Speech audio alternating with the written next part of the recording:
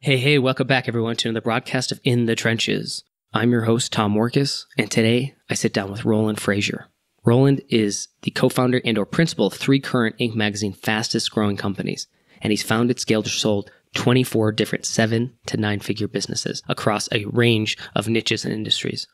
I connected with Roland at first through a mutual friend, John Corcoran, at a Rise 25 event in Austin, Texas, and ended up getting to spend about really a full day with Roland and definitely a few hours of conversation throughout the day, focused in and around just business in general, the types of projects that he's been involved in, the companies that he's run and grown, and then also taking that and then insights into my business. And so Roland was really great about just providing insights and reflections on it and his thoughts. And one of the things that I came away with just from that conversation was some people are just on, there's a lot of people doing great work, but there's certain people who are just on another level when it comes to the great work that they do. They just kind of get it. Things click at a different level. And he's one of those guys that I think it clicks at a different level. I know part of that is because he was a lawyer. And so he thinks, at least to some degree, he thinks about mergers and acquisitions. He's thinking at that high level. But I think what's so fascinating about Roland and what we talk about today too, we get into this, is he's not just this high level conceptual guy. He actually gets his hands dirty when it comes to these kind of companies and the projects he's a part of. One of the things we talk about in the conversation was his kind of first foray, I think it was one of his first forays into kind of the internet marketing world and selling digital products, info products in particular. And so he was an affiliate for a very large campaign, and he ended up doing over $1 million in sales selling an info product during a week-long campaign. And so it's not like he came at this with having a huge platform or anything like that. He can think strategically at a high level, and then he can apply it and get his hands dirty and implement. And so my big takeaway from this call was just that you probably have the information you need, and you probably know what you need to do. And if you don't, you should probably sit down, clear out a day, write down all the things you know you need to do to be able to achieve the goals that you want, whether it's with a business, a marketing campaign, whatever it might be. Write down every single possible thing you could do to reach that goal, whatever your goal is. That's what Roland did with this affiliate launch. He just wrote down, I think it was a 14-page business plan, basically, of how he's going to market and sell this. It's somebody else's product. It wasn't even his own. And he not only comes up with all these really interesting ways to market and sell the product, but he actually implements all of them.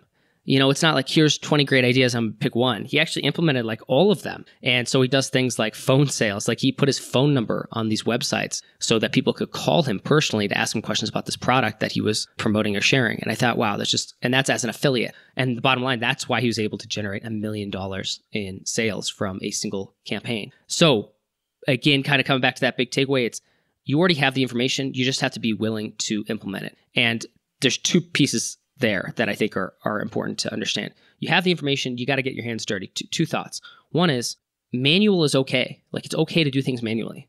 Automation seems like the holy grail, but I think more often than not, people seek or chase automation and it backfires big time. So listen to today's call and hear how Roland kind of rolls things out. A lot of times there's no automation at all in what he's doing, at least not at the forefront. In that particular campaign, there wasn't much. A lot of it was doing things manually, doing things that you could say that some people describe as doing things you cannot scale. And it's still surprisingly effective. And that's the leg up anyone can have. You can have that leg up in your niche or your industry, no matter what you're doing, because you're willing to do the work that most other people aren't. Most people just are not willing to do that hard work of manual labor, of making those sacrifices, even if they can't quote unquote scale. All right. So that's number one. The second thought is that do everything you can to make things as frictionless as possible. This is something that Roland has kind of taught me over time, just as I've watched him do what he's done. And he's brought it up a couple of times. And anyway, a great example of this, but he tries to organize what he does so that it's as frictionless as possible. There's as few things that can get in the way of stopping him from doing that thing as possible. And so just one example of this is when Roland did start his blog, and he started, I believe, a Facebook live streaming kind of segment to it. It was just a phone, and he started recording, and then he shared it.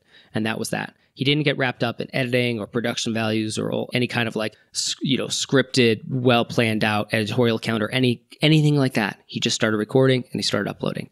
And that's kind of, I think you see in the work that he does in the businesses that he runs and grows. And in today's conversation, you'll see this, that he applies that definitely to what he's doing. But I think that's the thing you should be able to extract from this conversation, I hope, is that do what you can to make things as frictionless as possible for you to be able to be successful. There's something you want to do? Okay. What do you need to do it? Now, what are all the things that can get in the way? How do you remove those or get rid of them or make those things not a bottleneck?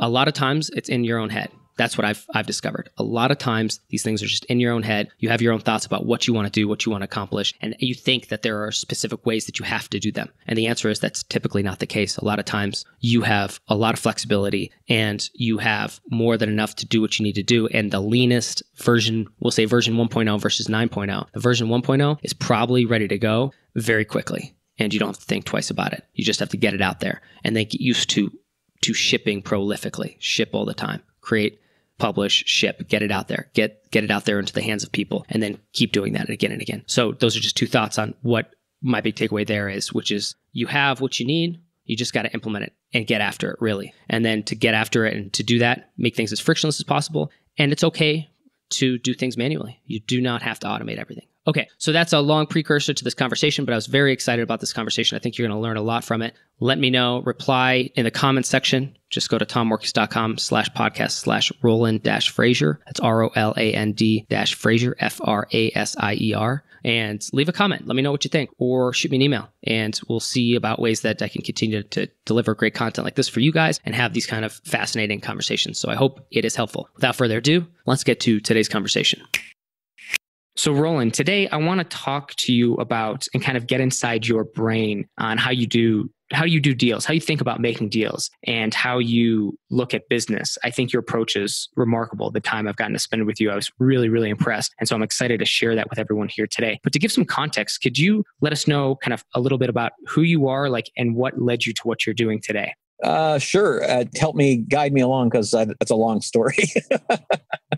Right. So let's just start with what your main focus is right now, and maybe give us some preface in terms of what are some of the things that you did leading up to that. Because I know you're involved in DigitalMarketer. You have a few plates that are spinning. So that's why I'd like to kind of hear from you, kind of where you're at right now. Oh, sure. Yeah. My current focus is really on, we've got a company called DigitalMarketer that I own with Ryan Deiss and Perry Belcher and Richard Lindner. And we basically have a certification program and lots of different trainings that's one focus. Another is we have a big event called Traffic and Conversion Summit that happens every year. We had about 6,000 people last year. We should have about 7,000 this year. And then we're going to move, I believe, to the convention center. So we're growing that internationally in 2019 as well into Asia and Europe. That's a big focus. And my main focus on that event is building sponsors and the kind of the production quality, the AV, the way the event's going to happen, and the logistics side. And then we've got a mastermind called the War Room, which has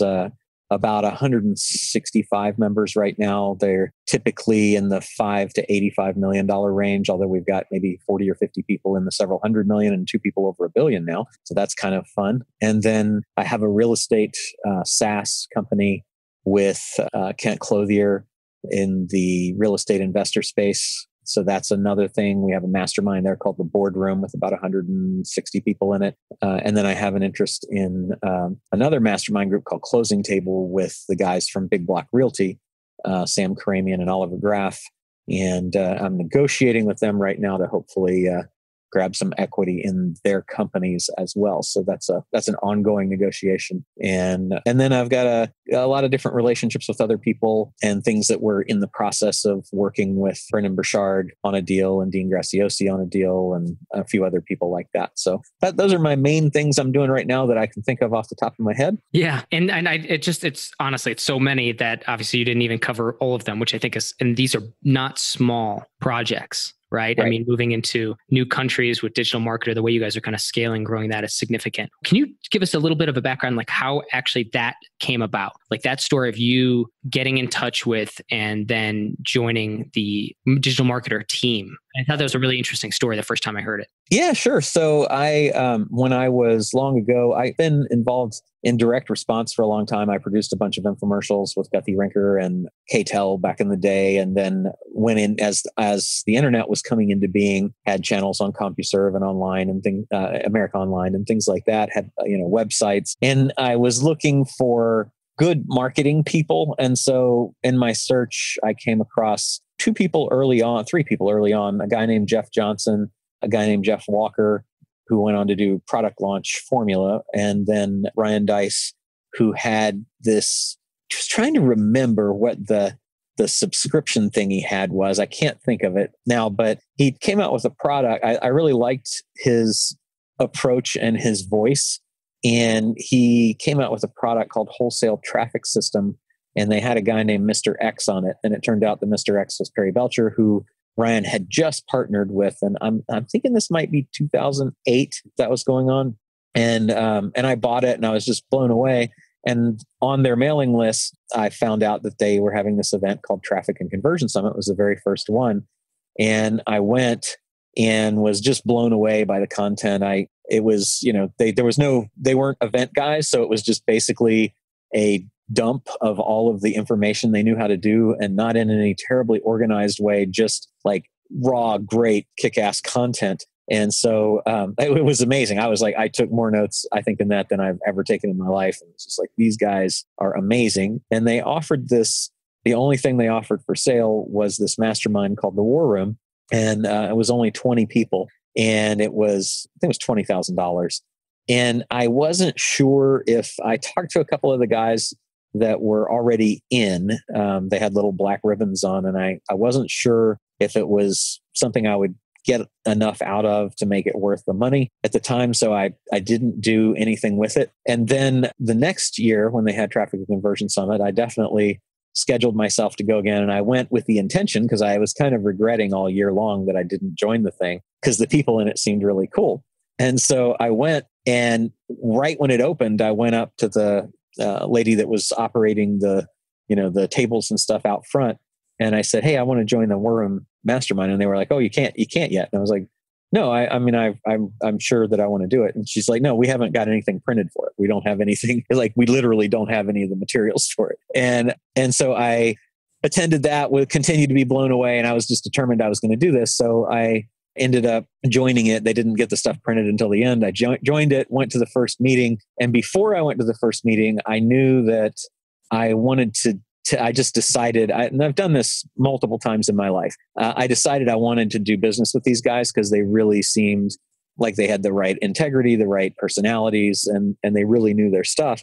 So my intention in joining the mastermind was I wanted to go into business with those guys. And I had done lots of deals before, buying and selling companies. So I felt like if you brought on really, really strong marketing people like these guys, like Perry and Ryan, then that would be something I could take into the investment banking world of buying companies, because it could definitely improve the value. So I knew that I needed to stand out, because I really wanted to have like a personal conversation with them. And they had this thing called Wicked Smart. And the Wicked Smart is a thing that you bring something to the mastermind that is already working, that you've proved, that you've got results, and then show them how to do it. And then everybody in the mastermind, the 20 people that were members, vote and say, this thing was the Wicked Smart thing that we'll all be able to use in our business. It's really cool. So that was kind of a coveted prize. So when I heard about that, I was like, okay, well, I have to win that, because that's going to bring me to the attention of these guys and show them that, that I'm somebody that they should talk to. And so I went in and I kind of was looking at the 2 or 3 hottest things that people were trying to accomplish in the day. And I ended up with 3 things that I brought and presented. And I won. And Perry came over to me after and said, "Hey man, we're having dinner tonight, and you gotta sit next to me because I want to talk to you." And so that ended up being the beginning of my friendship with Perry. And then I went on and I won almost every one, I think, after that, until I wasn't allowed anymore because I became an owner. And so it was really, a fun way to get noticed and get kind of into the flow with those guys. And as I started talking with them, 2 things happened. One is I'm a recovering accountant and a recovering attorney. So I have lots of experience with companies and buying and selling and working through challenges and things like that. And so I was there to give them advice and help them as they went through, different challenges that they faced over about a 3-year period. Then just trying to think timing wise. And so then in 2010 or 2011, actually, I think it was, I was stuck in Europe, and because of the volcano in Iceland erupting, and it may have been 2010. I'm not exactly sure when that happened, but it shut down all the airports. I was on vacation in Italy with my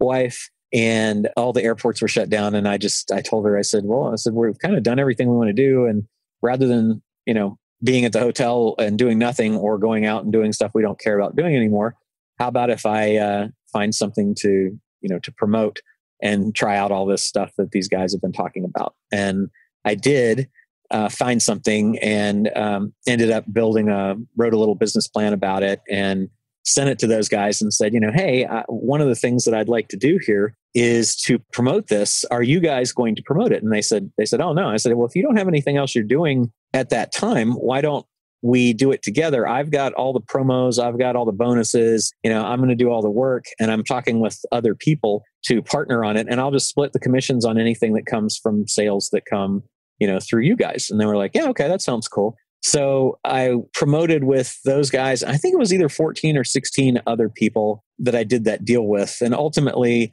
it was a little over 30% of my total sales on that launch came through those relationships. And probably about 85% of that 30 odd percent came from Ryan and Perry. And I ended up selling $1,300,000 roughly of stuff over a 6-day period. And it was at a 50% commission. And then because I was number one, I ended up being number one in the launch. There was a 15% bonus. So I got a 65% commission on the $1.3 million-ish that I sold. And that was really good in establishing me as a guy that could market also, and not just a business guy, I think. And shortly after that, we partnered on a thing called Equity Investors Network, showing people how to buy and sell companies. That was in 2012. We offered it at Traffic and Conversion Summit, sold it. And then shortly after that, there was an opportunity to come into their company. They had a CEO that had an option to acquire, I think, up to a third of the company. And things didn't work out. So I was able to come in. They said, hey, would you be interested in buying in? And I said, absolutely. And so I bought in and became an equal partner with them in 2013. And over the last 5 years, it's just been really awesome getting to have a group of people and then Richard Lindner ended up becoming a partner as well. Having a group of people that really trust you to do what you do is just awesome. So I'm able to shine and do the things that I'm really good at, and they're able to shine and do the things they're really good at. And this is one of those situations where absolutely the group together is worth way more than any individual. It's pretty wild to me, your breadth of experience. And before all that, you were in the investment banking world, right? Yes. Yeah, I did leverage buyouts with Prudential Securities in New York for several years before that. So I feel like it's a pretty rare combination to have done that, have that experience, move into the digital marketing space, kind of be able to generate some, well, I would say kind of ridiculous results for the time when you did over $1 million by just making the right deals and organizing it the right way. It's not like you went and started a blog and a podcast and grew your own audience. You were just leveraging other people's. Yeah, I didn't have an audience. So what I did do though was absolutely, in terms of leveraging, that is really my key thing that I look for in every situation is if you can find the leverage, you can move the world. I think it was Archimedes or somebody said that, right? Give me a lever long enough and I can move the world. That's correct. And I believe that's so true. So for there, I literally had no audience. So I had to look at who had traffic. So, well, who has an audience and who has traffic? Who has an audience? All these guys that I made deals with had audiences. And then Google has an audience, and Bing and the other search engines that were, existing at the time. And so I happened to be pretty good at SEO. I like really technical things. My law background was in tax and securities. So I really like, complicated puzzles. And so SEO is the non-law version of that. So I SEO'd several blogs. I created a blog network. I signed up on 15 different servers and then had different sites on different IPs pointing to different places. I mean, I went through the whole. Jeff Johnson has an amazing strategy that still works to this day, by the way, even though they say blog networks don't work, they do. And I ranked for everything around the name of the product plus bonus, the product plus bonuses, everything. And then I went on YouTube and I made all these videos, and I had 18 out of the top 20 spaces for all of the searches for the product name plus bonus, etc. on YouTube. I did AdWords ads. I bought email lists. I did PPV, the pay-per-view, or CPV, they call it, where you can appear over other things on certain sites. I did retargeting. I mean, I did Facebook. I just everything.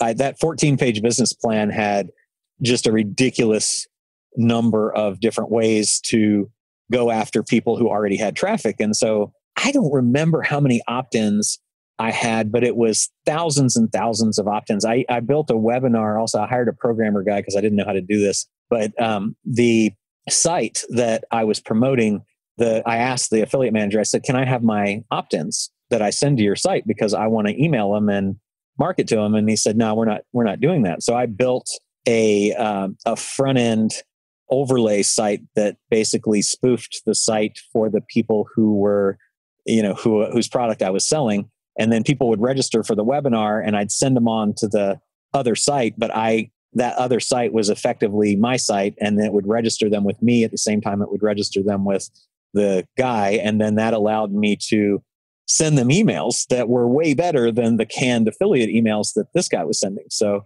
and it also, I put my phone number on everything. So I think I sold like 120 some people on the phone because I put my phone number on every site that I put up, on every email that I sent, on everything. And people were just blown away. They were like, oh my God, I've never been able to talk to a human being. And by talking to them, I would literally say, well, is this something that you feel is right for you? And they would say, yeah, I think it is. And I say, okay, well, are you in front of your computer? And they're like, yeah. And I was like, okay, well, open up the site right here. And then I'd walk them through for 6 days. I mean, I took hundreds and hundreds and hundreds of phone calls, and it was just my cell phone. And then that personal relationship that I created with those people also allowed me to have feedback and know what they wanted that I wasn't currently offering. So like I'd be talking to them and I'd say, so is this something you think you're going to, well, I'm thinking about you and I'm thinking about this other guy. And, he's got this thing, Google Places bonus is the one that I remember the best. And I think it was, Lemoyne. I can't remember his first name. He's a really nice guy, but I was competing with him and I was like, well, that's Mike Lemoyne. That's his name.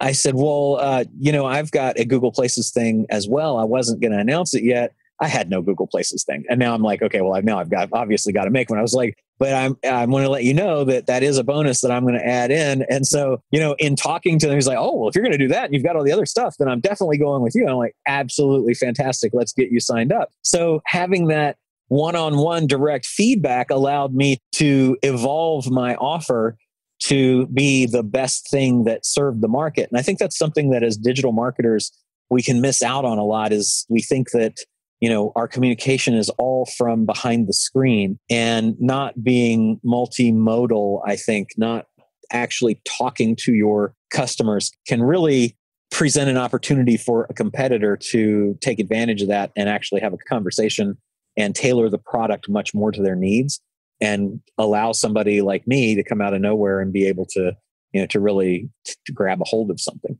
I think the whole process there is just kind of overwhelming because a lot of people want something, or they say they want something. And then you see a lot of advertisements and marketing around how easy it is to achieve certain results, right? And then I hear what you just described, the efforts you had to put into this. And I'm like, I don't think people would even be willing to put in to do even one aspect of that in a lot of ways. Not everybody, of course, but I think there's a lot of people that would just be like confronted with that. And number one, trying to figure it out on their own. Well, no way. Let's just assume that. But let's say they even have the roadmap. It's like, okay, we're going to do AdWords. We're going to buy email lists. We're going to do PPV. We're going to do retargeting. We're going to do Facebook ads. We're going to do partnerships. We're going to hire a developer to build this front end kind of widget. Like all these things, like, man, pick one of those. People would be like, I feel like a lot of people would just be burned out by it after a day. So what I'm particularly interested with you is, how did you actually approach this problem set? And like, how do you actually process, say, like the problem? And what are the things you ask yourself to discover? What are different like avenues and different approaches you can take? And then like maybe walk us through kind of like how you then like execute something, especially if you haven't really maybe done it before. Like, I don't know if you had done retargeting ads before, if you had done these other things. I had not. I hadn't done really any of it except SEO. So the way that I like to approach something is to say, what is the outcome that I am looking to achieve? In this case, it was, I want to sell a bunch of this guy's product as an affiliate. Then I'm going to say, okay, well, what are the things that I need to do that? What are the pieces that will get me to the outcome that I want? In this case, it was, I need an offer, I need traffic, and I need to figure out how to send those people to that place and be able to stay in touch with them so that I can be sure that, that I'm the one that's going to get credit. So then I say, okay, well, let's look at traffic. Okay, well, who already has the customers that I want? This is a question I ask every single time in every deal that I go into. When you're thinking about scaling a company, to me, I always would rather find a pool of customers that already exist that someone else has, than to go out and have to win every single customer in individual transactions. So that's leverage, right? So I'm looking for those leverage points. So in this case, I said, okay, well, there are other people that already have lists of customers that trust them.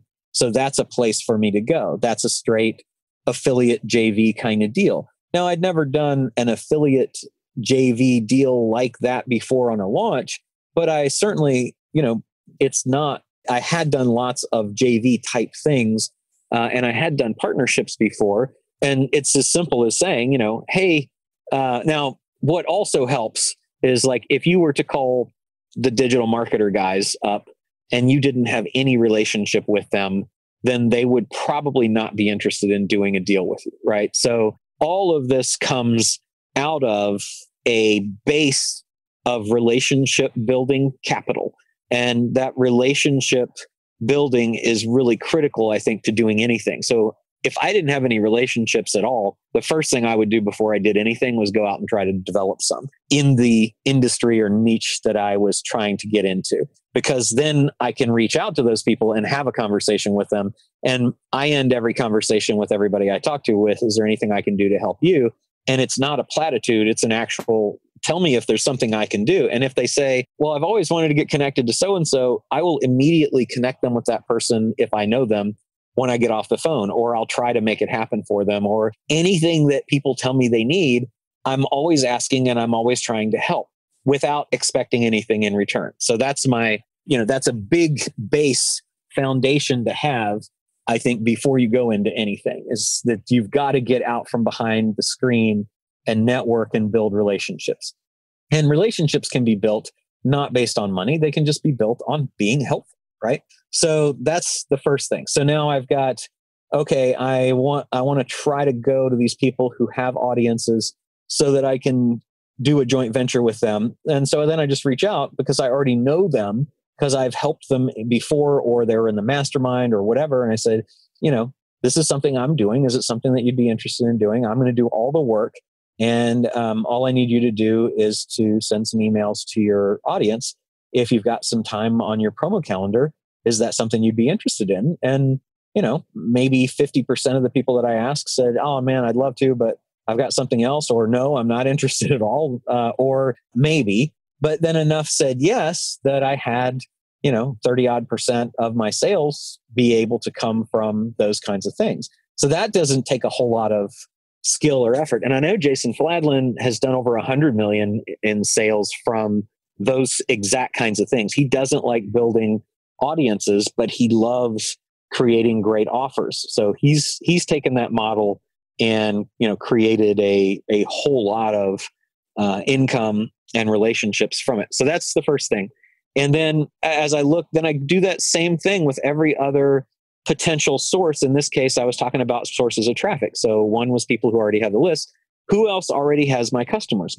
Google does, because Google's got all these people out there looking for stuff. So how can I get that? And if I didn't already know how to do SEO, then I'd go to somebody like Lauren Baker, or one of the guys that's really good at, Lauren's at Search Engine Journal, one of the guys that does that kind of stuff. And I'd hire them to do it, because to create something like that isn't terribly expensive and is ridiculously effective. And I did the same thing with retargeting. Was just pretty easy. If you take a digital marketer course on retargeting, you can do retargeting. If you can't, you can go on Fiverr. Like, let's say you don't know how to create a Facebook pixel and how to put it on a site, on a page, and then do the retargeting. You can go to Fiverr or something like that and get somebody that can do that stuff for you. For the webinar programmer thing, I just reached out to my network and I said, who can program something like this? I'm looking for somebody to do it. And they were like, well, this guy, Sam would be great to do it. So I call Sam up and I say, hey man, can you do this for me? And he's like, yeah. I said, what are you going to charge me? He said, I don't know, man. You've helped me a lot before. If you do it, I'll do it for, I think it was $500 or something like that. So it's always, to me, looking at who has the customers that I already want, and then what tool do I need to get to those customers? And then how can I create a relationship with the person who has those customers that will allow them to come to me? And we do that over and over and over. We've done it with Infusionsoft and Microsoft, deals with those guys where they already have the customers we want, but they want something from the customers that they've got that they're not getting right now. For example, turning them into a lead for a specific type of campaign. And we'll say, well, how about if we create the campaign for you? We'll create this complete content campaign that gets this giant pool of customers that are customers without a specific interest in the eyes of those software companies. And we'll create interest through a content marketing campaign around a particular thing that they want. And then we'll generate leads for them that are segments of their existing lead lists. And they pay us to do that, plus share the leads, meaning that all the leads that come in from those campaigns, we have as well as them to market our stuff to. And we've built a relationship with those leads because the content was created by us with our people. So, and it's like those people, to have Microsoft wrap its arm around you and say, I'm with DigitalMarketer and they're good. That's a pretty cool thing. This is very interesting to me. So you've done this at really every level here, because you were just talking about the, individual, Yes. like working with like individual influencers, bloggers, solopreneurs up to the, biggest company in the world, and still taking the same framework, Yep. Right? That you're describing. Yeah, it works all along. I mean, and you got to think about it. It's like you find out what somebody wants who has something you want, and you help them get it in a way that gets you what you want too. That's the ultimate simplicity of it. And the leverage that you get from that is just spectacular. So when you approach things like this, I guess the other question I have kind of tied in with this is, how do you decide which opportunities are the ones you're going to pursue? It's more of deciding the opportunities we're not going to pursue, because you have to say no to the okay deals and the little deals to get the once in a lifetime deal that I've determined comes along 2 or 3 times a year. So like really, if you think about it, if you fill up your plate with a bunch of stuff because you're trying to fill up your plate with stuff, and then some fantastic opportunity comes along, you either won't have the capacity or resources or bandwidth to deal with that thing, to do that new deal, or you'll do it badly and ruin a relationship, or you won't even realize what a great opportunity it is because you're so in the weeds of everything else. So the way I look at it is, my criteria of a deal to do now is it's got to be worth about $10 million to us within the next 2 or 3 years, or we're not going to do it. And that criteria, wherever you set it for you, wherever you are right now, in your life, I think is really critical. And it provides a great filter of what to do and what not to do. The second thing that we then layer on top of that is I created an Excel spreadsheet that's called the Growth Opportunity Scorecard and the Growth Idea Opportunity Scorecard. And what we do with that is at each of our different companies, we sit down with our growth team. We have a growth team that's typically about 5 different people in each company. And we sit down and we list all of the different ideas that we're considering. And then part of that is we have a hypothesis that's listed that says, we believe if we do X, then Y will occur and we'll know when Z happens. That's our hypothesis. If we can't say that, we can't answer that, then it's not really a good idea, because we won't be able to know if it works, and we won't know what will have happened if it does work. So that's the first thing. Then we go and we run it through. Is it going to move one of the 5 growth levers? Is it going to help with acquisition of new customers or activation of existing customers, with monetization to get more money, with causing existing customers to stay longer, retention, or with referrals to other people? So acquisition, activation, monetization, retention, referral. If it's not moving one of those 5 growth levers, then we're not going to do it. And then after we look at those growth levers, we say, okay, well, this passed test 1. It's got a hypothesis that works. It passed test 2. It's going to move one of the 5 growth levers or more. Then we go through an ICE analysis and we say, what's the impact, the likelihood of what is the impact this will have on our business? Is it going to move the needle, a whole lot or just a little? And what's our confidence that this will actually work? And how easy is it? ICE, right? Impact, confidence, and ease.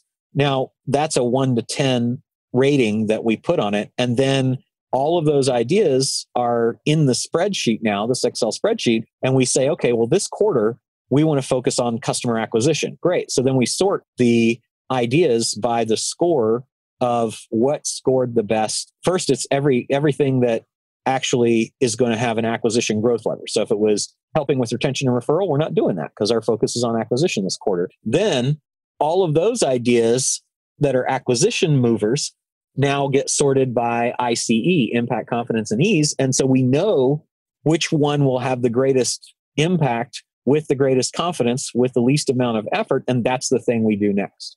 Wow, that is just a complete system. I love that. Did you guys develop that organically? Is this something that came from your days in kind of the banking space, investment banking, or what? It kind of just came up organically with mostly with me and Ryan and Richard. Yeah. That's awesome. Nah, that's fantastic. Okay, great. Have you seen that people can use a model like this, even at a lower level, we'll say, without a team? Oh yeah, absolutely. Absolutely. Yeah. All it does is, when I speak, I say, I'll talk about this and I say, how many of you come to an event like this? Because they're all at an event I'm speaking at, right? So how many of you people come to an event like this and take pages and pages of notes and then go home and look at them and go, holy crap, that's so much work. I'm going to walk the dog, right? It's easy to get overwhelmed and not know what to do if you don't have a system for prioritizing what you're going to do. And this allows you to do that at the individual level or at the enterprise level. Yep. Great advice. And I look at something like that and say, that's it. It's like, I think a lot of people get overwhelmed. Prioritization, overwhelm, and just the reality that I think a lot of this stuff is a lot of work. If it's worthwhile, I find that, there's always shortcuts you can say, but the shortcut doesn't mean it's easier. A shortcut is often harder to implement. I've found, it's like, you're doing land navigation and it's like, the shortest or the shortcut is going to be over that mountain, but maybe you want to walk around it because it takes a little bit longer. But if you want to get there faster, over the mountain, it sounds like that's kind of some of the things you kind of look at conceptually. It is. And so then I'm going to say, okay, over the mountains faster, who's got a plane? Yep, right. Exactly. That I can ride on. And I'm looking for the plane that I can ride on. Do you think that a lot of people, and this is a broad base question. So when I say a lot of people, so let me strike that and say, do you feel that when you interact with entrepreneurs, do you ever get the sense that many will focus in on, so let's say they are solving a problem and they're using some of the methodology you just described. And they know, okay, this is the thing I want to achieve. They can create a hypothesis around it. But then maybe what they do is they zoom in on some aspect of it and then they try to do it all themselves. Do you feel like that's a common occurrence among entrepreneurs to kind of like get too honed in on like the doing it themselves, and that they should look for other ways to not only leverage like a certain strategy, but leverage other people too, whether that's hiring a team, hiring specific contractors? What's your thoughts on that? Absolutely. It goes to my philosophy of how to be happy. And you'll never be happy if you're trying to do everything yourself. And so when we're entrepreneurs and we're, starting out and we're kind of a one-person team or a two-person team, the tempting thing to do is to say, well, I'll do it myself because I don't have the money or I don't have the resources to get somebody else to do it. And I think the way around that is to partner. And so I have throughout my life always partnered with people. I've never done something that's 100% by myself because I don't want to do all of the things and I'm not the best qualified person to do the other things. So if I'm going into a new business, let's say I'm going to go into an e-com business and I'm good at sourcing products, but I'm not good at Amazon, or I'm good at Amazon and I'm not good at sourcing products, then I'm going to go and find the best person that I can to partner with who will do the other stuff that I'm not good at or that I don't like. And I think my partnership with Brian and Perry and Rich is really perfect as an example because Perry is an amazing startup guy. I absolutely hate startups. I think that the momentum required to start something up isn't ever worth the time, the momentum that it takes to go and buy something or partner with somebody that's already got it going. But Perry's really good at that startup thing. And Ryan is amazing at building teams and culture. And Rich is amazing at operating. And Ryan is a great face of a company who likes creating all of that content and being out there in front of the public, which isn't my favorite thing to do, right? So as a strategist who can scale and exit businesses, I'm a good fit for them because I've got those skills that they don't have. And I'm happy because I don't want to do any of that stuff that they're doing. And they actually love doing the stuff they're doing and would hate doing the stuff I'm doing. So like I think the answer to your question is that the temptation is great to try to be everything in your business and wear all the hats, but you absolutely do not have to. If you have the money, you can hire the people to do that. If you don't have the money, you can partner with the people to do that. And if you have the money, you can also partner with people while hiring people. And you end up with this great combination of contractors, employees, and partners that helps you to build a way bigger company that you could ever build by yourself. Roland, I love it, man. I could talk for hours about this. I really appreciate kind of your insights into getting inside your brain a little bit to see how it kind of operates and thinks, because I think you have a unique take on an approach to business. And I thought that was really fascinating with our first conversation when we first met, and just seeing how you kind of look at things. You really, and you practice what you preach. When you talk about these levers, you talk about like this kind of systematic way to approach a specific problem and solve it. It's like, and then to see it in practice is always remarkable. So I really appreciate you taking the time today to share that with us. Where can people reach out to find you, connect with you, and learn more about you? The easiest place for me personally would be RolandFrasier.com, RolandFrasier.com. And then our company's DigitalMarketer.com or Plattr, Plattr.com, or theWarRoomMastermind.com. Any of those places. I'm all of those places, and on Facebook and LinkedIn and Instagram as well. Awesome. Well, Roland, thank you so much for being on In the Trenches with us today. Thanks, Tom. I appreciate it. Are you trying to grow your online business, but struggling to get new customers consistently and predictably? Are you tired of working nonstop only to see your income plateau? Are you ready to step off the hustle hamster wheel, as I call it, and step onto a path of predictable profit that you can scale as much or as little as you want? Don't worry, you're not alone. I've been there. When I first got started, I didn't have a clue what I was doing. So I started reading blogs and listening to podcasts by people I respected and wanted to learn from. I slowly but surely put their recommendations into practice. But because I wanted to do it all myself, maybe you're something like that, right? You love to do it by yourself, learn through trial and error. Well, bottom line is it took forever. Results were unpredictable when I was first getting started. I wasn't sure where to spend my time, money, and energy. And shiny penny syndrome got the best of me on more than one occasion. For many entrepreneurs, the amount I sacrificed, working literally nonstop in some cases in my spare time, and 12 and 14-hour days routinely after going full-time, combined with the endless fog of war, aka that uncertainty that I had to deal with at all times because I was going it alone. I think that would have been enough for most entrepreneurs to throw in the towel. But I was persistent, focused, and I stayed humble. Day after day, I worked to grow the traffic to my website, increase my list of subscribers, and generate a healthy living for my ebooks, e-courses, and other digital products. At least that was the goal. But maybe more important than the work was that I paid attention to what I was doing, including what worked and what didn't. Eventually, I discovered a predictable pattern of growth. And so what I did was I just doubled down on those things, and I scrapped or sidelined the other things that weren't working so well. Finally, 2 years after resigning my commission as a captain in the Army and going full-time on my online business front with my blog, with my podcast, etc., I replaced my income with digital product income. 2 years. And so if that's where it stopped, I would have been happy with it. I would have been happy with the results. I wouldn't have complained. I would have been very content just replacing my income. But the bottom line is it was so much work. I wanted to, see if it could go somewhere else, right? So I just kept doing what I was doing, but better, faster, and more effectively. Again, just kind of applying the same system that I discovered from seeing these patterns emerge, right? So I implemented it, I kept doing it. And eventually replacing my income turned into doubling my income. And then that turned into a little bit more and a little bit more. But not just that, it afforded me the freedom to dictate my day and also choose the projects I want to work on the schedule and on the timeline I want, and to work with the people I want to work with. And to me, that's like a whole new level of freedom, especially coming from the military. It's something I've never really had that level of complete autonomy until I became my own boss. I started my own business, and until it became profitable enough for me to start to take a step back and actually reap the rewards of it. Because it's not all just working. And I do believe it's hard work. And I'll always say that. Nothing about doing this stuff is easy. But at the same time, you've got to reap the rewards at some point and take some of that profit, even if you're just reinvesting it into new assets and things like that. Bottom line is, it can't just be work, right? Entrepreneurship and business is about that result that occurs, the value you've created and the profit that that piece of value that you've captured, okay? And you want to be able to reap the rewards of that profit, of that value, that little sliver of value that you get to capture, that you get to net, right? You want to be able to take advantage of that. Otherwise, the entrepreneurship game really does become just a grind. And for, I think, a lot of entrepreneurs, unfortunately, it becomes meaningless, and that's when they quit.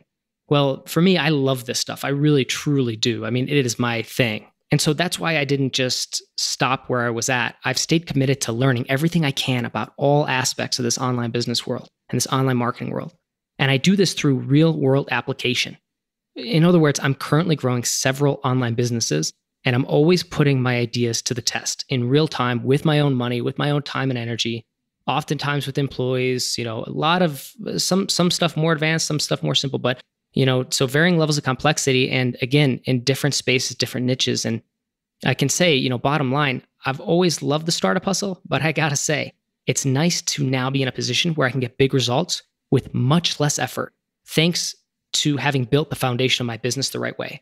And again, I did it all through trial and error, but I don't think that that's the way that everyone needs to do it. And in fact, looking back on it, if I had to redo it, I don't know if I would. It was so difficult to just go it alone and try to figure everything out by myself. So one of the things I've tried to do is give back with this podcast, with my blog, and with my newsletter. But maybe even more rewarding than any of this stuff, while I've enjoyed all of it, I think the thing that I'm enjoying the most, that I find most engaging and rewarding, is the premium business mastermind and coaching program I run called 100K Academy. Inside 100K Academy, I help ambitious entrepreneurs who are very driven and excited to be doing what they're doing. I help them grow their reach, their influence, and their profit using my proprietary marketing system. That's the same one I use to scale my own online businesses from 0 to multiple 6 figures and beyond. And the same system I use to help my clients reach the New York Times, Wall Street Journal bestseller list, set Kickstarter funding records, and create viral product launches that have turned into predictable revenue streams. So lots and lots of case studies that you can find at tommorkes.com. If you're curious, just go to tommorkes.com/about, and that'll get you started. Most importantly, this system is one that 100K Academy members and alumni have used to achieve tremendous results, like Alexa, who used it to have her most profitable year ever, or Tina, who used it to make 5 figures from a sales funnel that she can now replicate and scale, and that's exactly what she's doing. Or Carrie, who made over $75,000 in just 7 days. And the crazy part about his story was that his online business was actually a side hustle up until that first profitable launch, which he has then been able to grow and scale. And he subsequently quit his job following that very successful week. And I think that that has been just a game changer for Carrie and the life he's living, the work he gets to do, and the impact he gets to make on the world because of the great work he's doing now, because he was able to figure out a system that would get him the targeted traffic, the subscribers, the sales to grow a profitable online business. Bottom line, if you want to grow your online business from 6 to 7 figures, but you flatlined or you're struggling, or you just want to be told what to do and when to do it and in what order, right? And you want a system that is predictable and scalable and isn't just, another shiny penny, but actually will fit right into your business. It plugs in and is something that you can truly grow. I want you to go to tommorkes.com/academy. That's tommorkes.com/academy. Academy is spelled ACADEMY. Go to tommorkes.com/academy, and you'll find a page on my website with more details about 100K Academy, the business mastermind coaching program I run, as well as instructions on what to do next. Again, that's tommorkes.com/academy. And if you're serious about growing your reach, influence, and profit, just follow the instructions and we'll be in touch, okay? Again, tommorkes.com/academy. Go ahead and head over there.